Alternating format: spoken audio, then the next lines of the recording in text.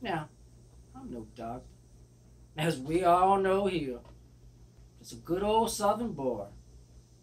But correct me if I'm wrong. I keep hearing this word trauma, and nothing about you handling our homosexual situation we're dealing with. My sister, God bless her soul, got a little fruit of a child herself, and she'd have raised him up right. There ain't no trauma in his life. Hand to the Bible.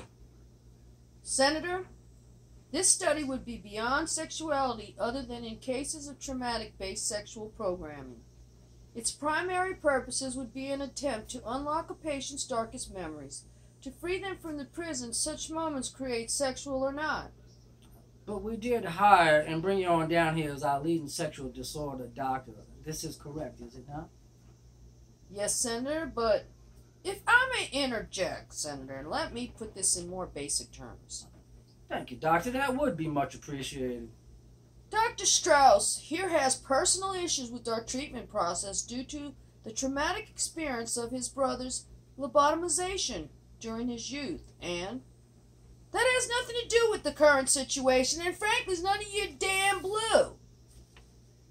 I'm painting the full picture here. Like I was saying, Dr. Strauss is looking for taxpayer funding to test psychedelic drugs on patients to alter people's minds.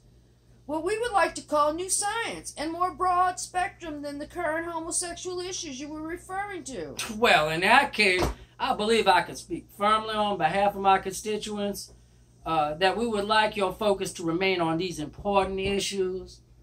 With that, I motion to deny funding. But if you give me a moment to...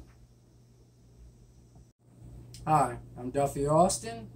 I'm from New Orleans, Louisiana. I'm self-represented, non-union, 5'6" tall, and 135 pounds.